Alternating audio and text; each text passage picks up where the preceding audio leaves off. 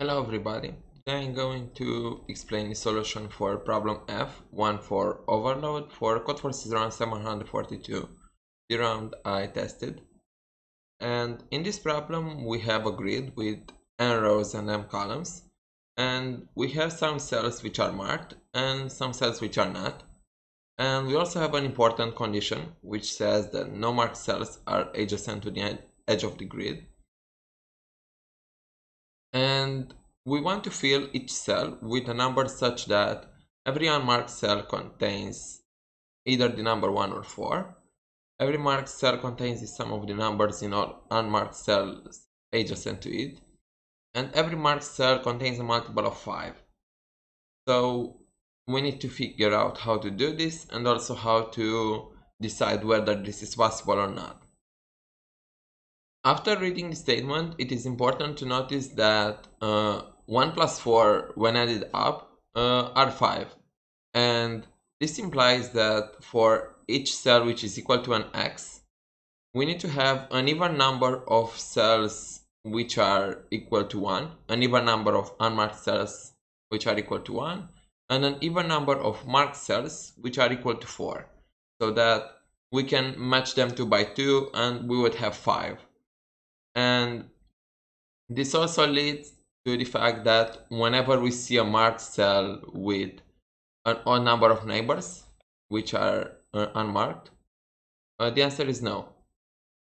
So this is also a case we can check at the beginning before we start implementing the solution.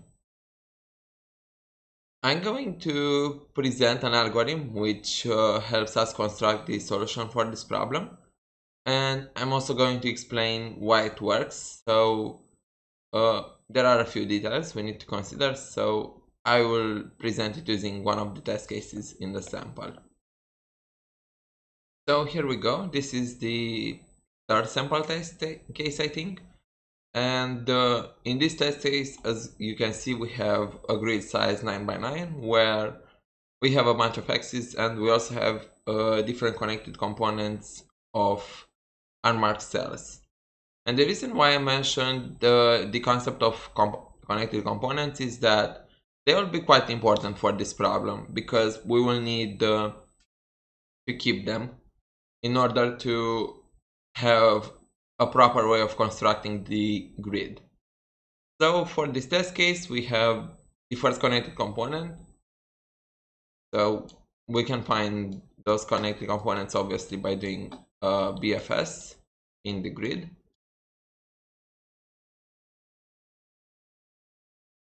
So with A, I will note the first connected component.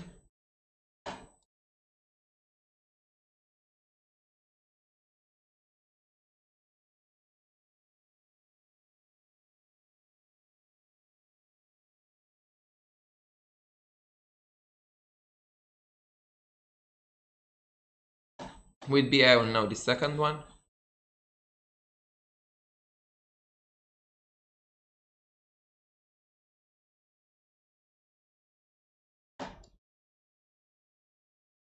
And with C, I will know the third one.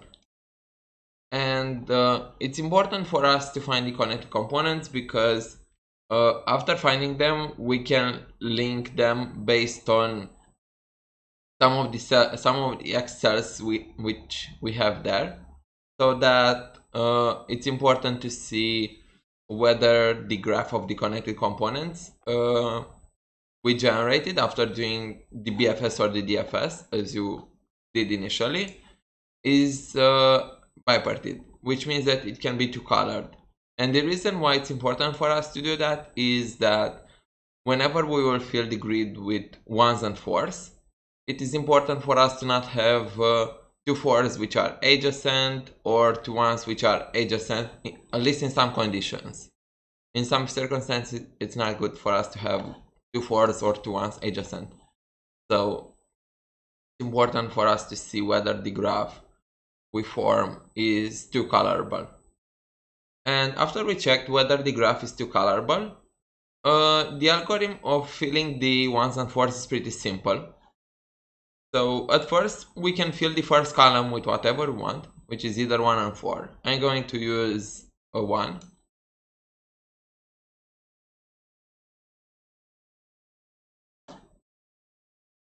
Then for each subsequent column, we will start the column with the opposite number we had in the previous column. So it will be something like 1, 4, 1, 4, and so on.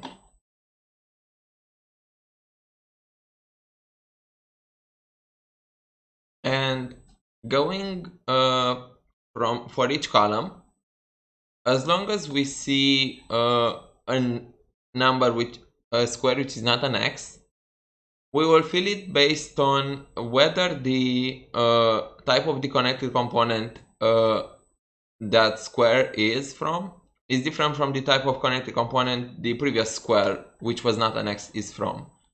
So in this case, it's going to be again a 4 because they are in the same connected component. And with the b's, again, it's going to be 4, 4, 4, 4, 4. And this one is going to be on 1. Again, 4, 4, 1, 4. Actually, the previous ones are going to be a 1 because they are from a different connected component. And here we have a 4. Then we have a 4, a 1, a 4, and a 1. And so on. So this is going to be a 1, then a 4, then 4 is here, and 1 here, 4, and 1, 1. And this one is going to be a 4. Actually, it's going to be a 1, 1, 4. So, and then for all of these squares which are equal to an x, we just need to sum up the numbers in the adjacent squares and then print that answer, and also check whether the construction is also valid in terms of having none of the squares having a sum which is not a multiple of 5 in case of the x squares. A good thing to note is that whenever we create the connected components, it's good to do the DFS based on all of the A directions. Like if we have this square here, we should have all of the directions adjacent to it checked. Because it's important whenever we will have to create those connected components and also to fill out the grid.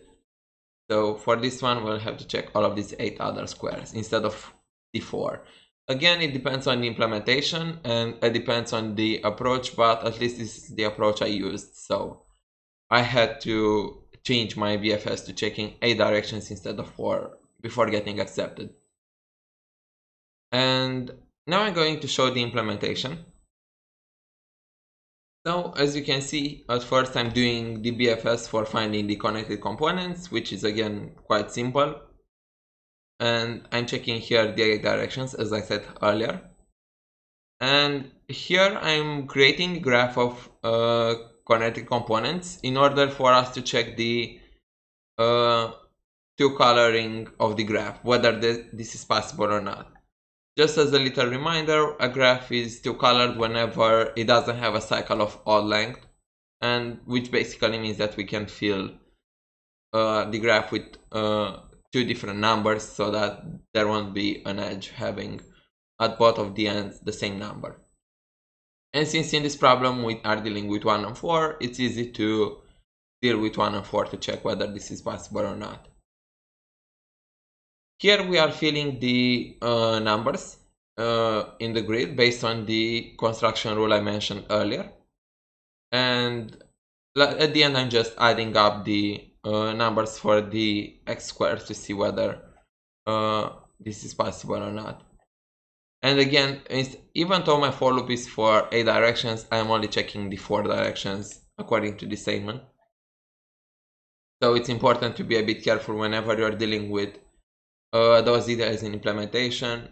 There can be easier solutions than what I found, but for most part there should still be some small difficulties in implementation, and it's important to not have too many cases or to miss any of them, because there are some cases which can be missed.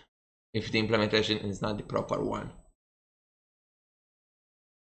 If you enjoyed watching this video, please like the video, subscribe to the channel, and write in the comments whatever feedback you might have based on this video. And I hope you enjoyed this video and the other videos too, and stay tuned until the next time. Good luck, have fun, and stay safe. See you later.